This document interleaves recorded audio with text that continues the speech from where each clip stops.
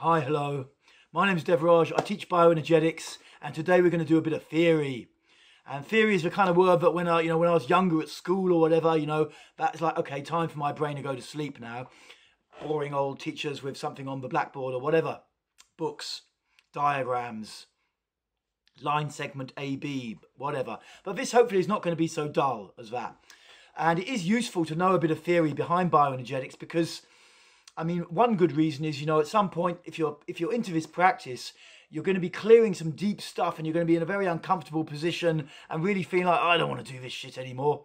And it can help to think why I'm, bending backwards and expressing, why am I doing this? So we're going to have a little bit of theory today. And I think the easiest way, the most basic thing about bioenergetics, probably a lot of you know it, is it's a body movement system to take holding out of the muscle system, out of the muscles. We've got muscles all around our body and they develop holding patterns. And another thing they can develop that bioenergetics treats is dead zones, a little more extreme, where in a holding pattern, essentially, the muscles have gone into this weird kind of shape and they got stuck there. And a dead zone, it's like the awareness has dropped out of the muscle and they just become completely floppy and unresponsive. So the first question most people would ask is, well, why would I get holding patterns or dead zones? And that's what we're going to look at first. We are essentially social beings, and when we start to hit our teenage years, pretty soon what we know is like we have three basic needs, social needs as social beings. And essentially those are to find friends, to find people that we can resonate with, that we can be in a little gang or a group with. That may be something that we pick up from our culture, trying to, as guys, be the alpha male or whatever.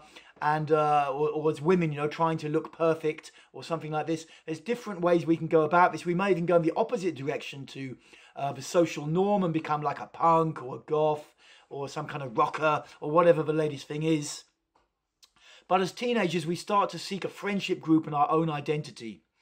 And the second social need is we want to be attractive to the opposite sex in some way, or the same sex if we're orientated that way. And so that's a second social need. We want to look good or be able to attract sexual partners, lovers, a mate, whatever. And the third thing is, usually a little bit later on in the teenage years, we want to get a role in society, like a job, or at least something where we feel we're contributing something. So these are three normal, healthy social needs that most people will have on some level or other. And the way that the brain essentially goes about getting these needs met, and this is governed and regulated by a special part of the brain, a part of the brain that's much more developed in humans than in, say, for example, chimpanzees, our nearest primate relatives. And about 1 inch in from here is an organ called the prefrontal cortex. And its job, it's got executive control over our personality. It's like this boss character. And basically, it is trying to regulate our personality to create a kind of what psychologists call a persona, a front that we put out into the world to try and show people who we are in the hope that we will get the friends we want, we will get the lovers we want, and we will get the role we want, So this is a prefrontal cortex's job. And it takes this job pretty fucking seriously, really. And essentially, so we go about for many years trying to be a certain kind of person, trying to fit in a certain way and get the lovers, get the friends, get the job we want, get the role in society. All good so far. There's nothing really intrinsically wrong with any of this. There's nothing intrinsically wrong with manufacturing a kind of persona and putting it out into the world. I'm doing it right now, basically, And there's nothing really wrong with it, but a problem starts to arise quite early on in that the way the prefrontal cortex, it cannot, it cannot totally change us. All it can do is basically allow certain aspects of our personality to come out and keep other aspects of our personality in. And that primarily applies on an emotional level. So that essentially what's going on is the prefrontal cortex decided which emotions, because we're being triggered by emotions all the fucking time, all over the place. It's intrinsic to human life. And it's deciding, you may remember being a teenager, how volatile it is, how your emotions come and go. And what it's doing is it's deciding which of those emotions are okay to show in this persona, this front, this me, and which ones need to be kept hidden. And the issue becomes with the ones we're keeping hidden. Because essentially the way the prefrontal cortex to do it is what's, again, they call it bodywork or psychology, they call it repression. To repress the emotions, and where they go is into the muscle system. Basically, it's simple as that. And so this is classic, this is conditioning essentially. This is conditioning caused by the prefrontal cortex.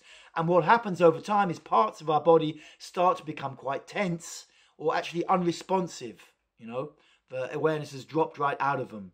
And this is caused by this, you know, this near obsessive fixation in many people in trying to be a certain kind of person to get these 3 primary needs met. All over media, marketing, you will see repeated. All of the stuff is based around this. This is what gets into you and convinces you at the level of the prefrontal cortex. Yes, I really should buy this thing, you know, because eventually I'm going to look better, or I'm going to get more girlfriends, boyfriends, whatever. I'm going to impress my boss, and soon I'll be taking him over, whatever, taking over the role. But what happens over time is all this repression, and it tends to store it, particularly in the back line of the body, because, you know, we want to look good on the front. So the prefrontal cortex, PFC, decides, okay, let's stick all the crap in the back, eh? We'll just stick it in, particularly round here in the lower back, favourite place of all. So stick it down there, no one will ever notice. They'll never notice all the crap we've got inside, all the repressed anger or sadness or whatever emotions we're holding back, the jealousy or whatever it is. We just stick it all in the lower back, stick it in the back line, put it around the belly. It's another area it likes to keep really under control.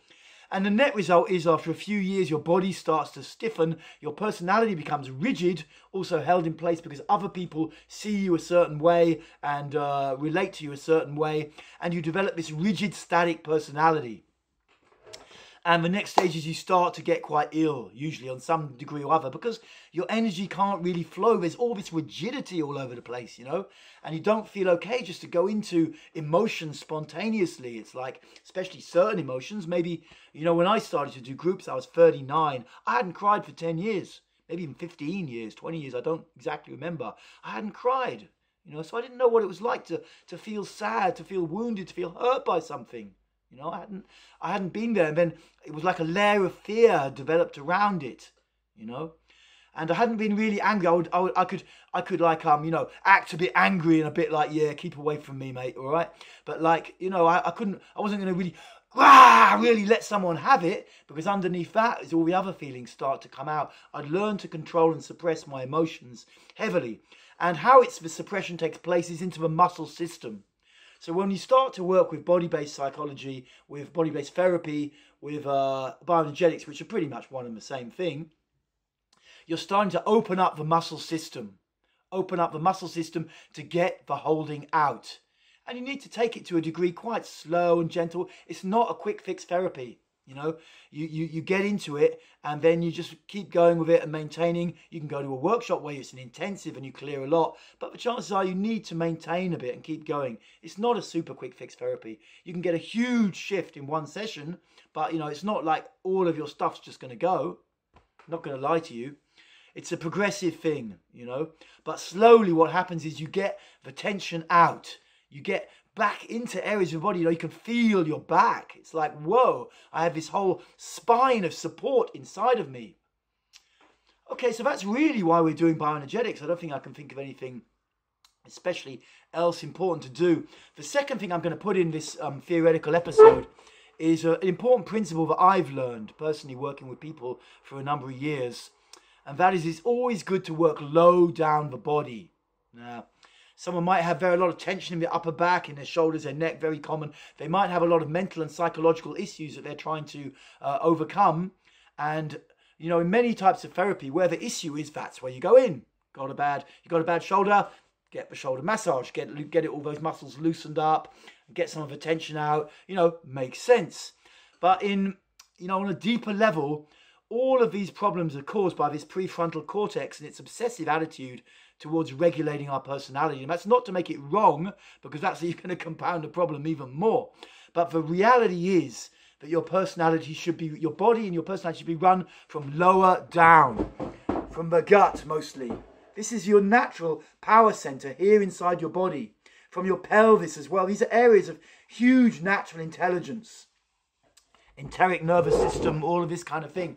And The reality is most of our childhoods have a certain level of trauma, and then all this conditioning comes in of how we should be, and basically we decamp and we give all the jobs that most of our body should be doing, we give them to the mind. And it ain't the mind's job.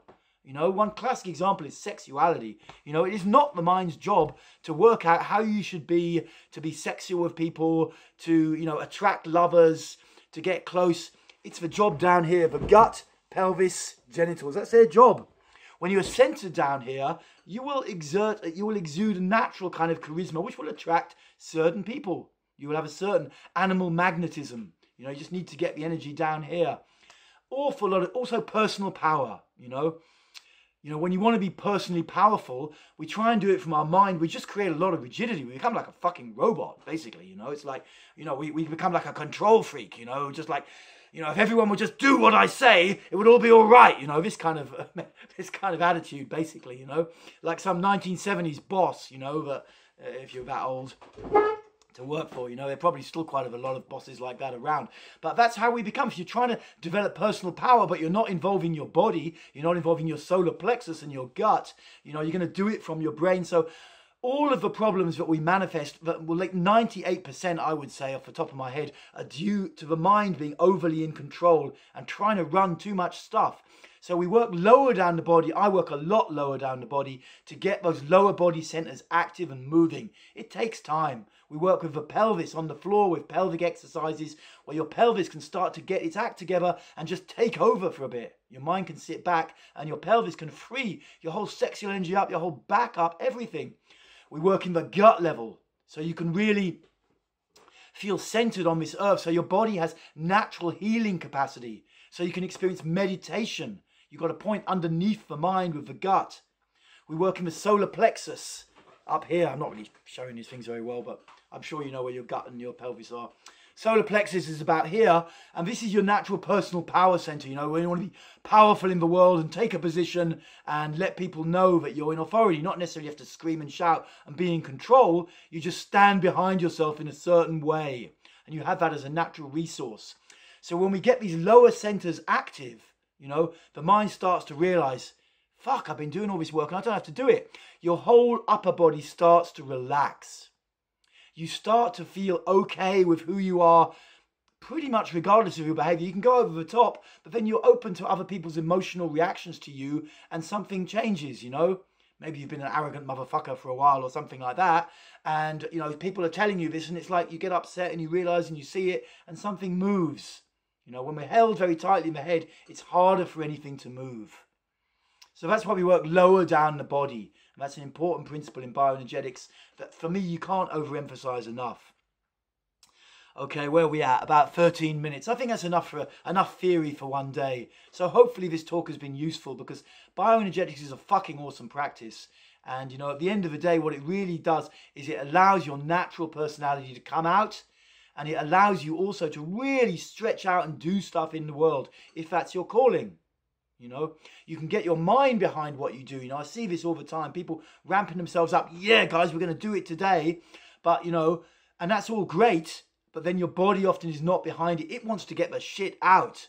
So understand this as well. This is in fact, I'll give it another 2 minutes on this because this is third very important principle to me is to understand two aspects of the mind. Higher mind from the prefrontal cortex and the limbic mind, much older. Higher mind wants to go for the positivity, get the good girl, get the good job, the great husband, whatever it is, a great role, you know, the best friendships you can possibly imagine. And basically the limbic mind wants to get rid of all the crap that's held in the body. And the only way it knows to do that is to drag you back into the old conflicts where it came from. Simple as that. So, you know, your higher mind might be trying to move on and find a really much better boyfriend than the last 4 boyfriends you had, who were all like your dad, who was emotionally disconnected and never really gave you his heart. He never really shared what was going on in his life. He was hiding behind his newspaper or just not there. And then you find yourself as a woman repeatedly attracted to these, you know, disconnected men and trying to make them love you, and it never works. That's because the limbic mind is trying to pull you back into the conflict, and your higher mind is going, what the fuck? Why am I going out with this guy again? What the fuck? What the fuck?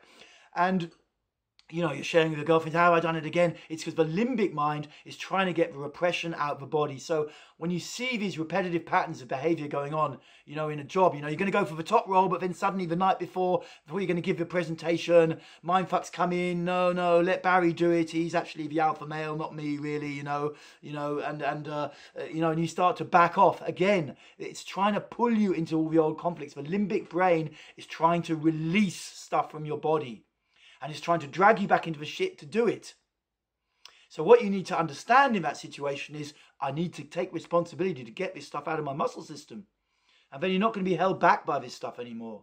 You know, you're going to find the perfect guy for you, you know, or perfect woman for you. You know, someone you really feel like, wow, I've got a great connection with this person and they're responsive to me. They're giving me what I need. You know, you're going to find the job you want, whether it's at the top of a tree or you're just really happy being the cleaner, whatever, you know. It's, you know, you need to get the shit out of the body, the repression out of the body.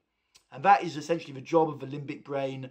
And if you don't do it yourself from the higher level, taking responsibility, then you'll find yourself subconsciously dragged back into all the old conflicts over and over again. Okay, we're at 16 minutes now. Hopefully that's covered 3 good areas of theory that can be very, very useful for people. Okay, I'll be doing question and answer again soon. And that's this Saturday at 6 p.m. I think that's the 17th of March. If you've got any questions about stuff, I find it really easy just to answer like that. I like to do things verbally and face-to-face, or, well, face to the phone, basically. Okay. Lots of love to everybody out there, and remember, you can do it. You can do it.